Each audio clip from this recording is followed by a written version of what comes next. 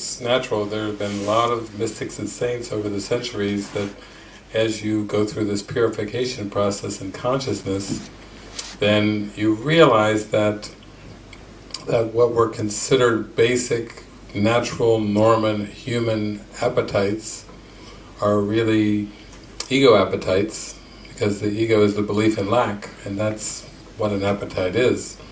And so, people will do everything, use relationships, or use food, or cigarettes, or drugs, or whatever to kind of fill an empty hole that is like a bottomless pit, that the appetites just go on and on and on.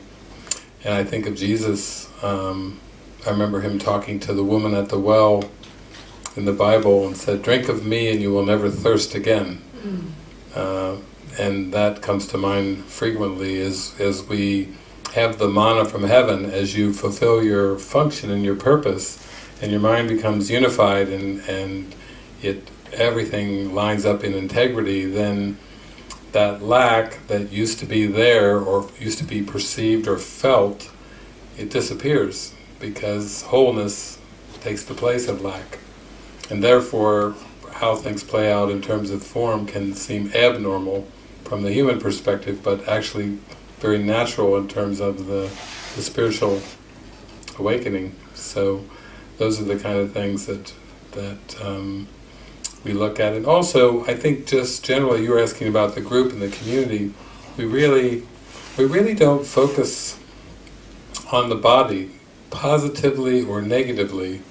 So I would say our community is not really that fashion conscious, neither are we trying to live as ascetics. And so, okay, let's get the G-strings for everybody, and we aren't going that direction, neither are we going, into fashion. It's more of a lack of interest in the body.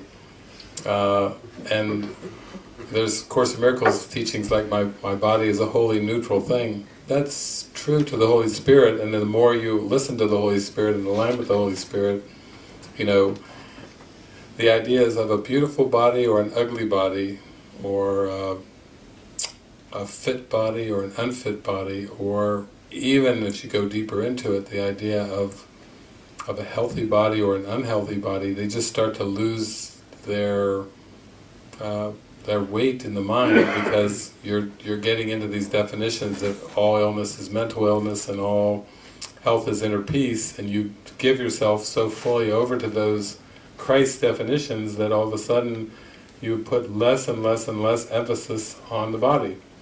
You're not worried about it, you're not concerned about it. It doesn't matter whether it's people say that it's sick or so forth, or even unto death. I always say, in the world the worst form of sickness is death. How sick is he? Dead. He's dead. That's like extreme sickness. We talk about bungee jumping and extreme sports, that's extreme sickness. How sick are we talking? Dead. But in Jesus' case, with Lazarus, dead for 3 days. Oh, that's really dead. That's not close. Lazarus' body smells, and he's in his grave clothes. Okay, that's sick. That's really sick.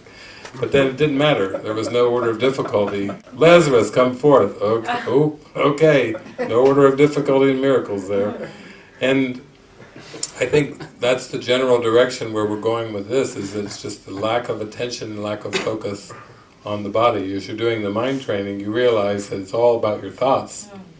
And that really the body and the world are a reflection of thoughts. So you're working with the Holy Spirit and Jesus on thoughts and beliefs, and clearing your mind and getting in alignment with Spirit, and that's where your focus goes more and more and more and more.